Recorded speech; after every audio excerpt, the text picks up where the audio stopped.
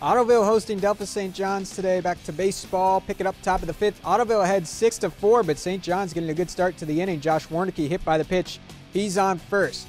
Then Aaron Reindell lays down the sacrifice bunt. Warnicke up to second. So Reindell does his job. Next batter. Ground ball to second. Nice play by Kyle Benderly. Get the out. St. John's still threatening with a runner on third. Jordan Boone, fly ball to left. Troy Warnicke finds it and squeezes it. That ends the frame.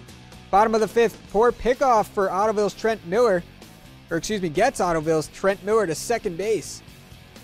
But Joel Beining at the plate goes down swinging.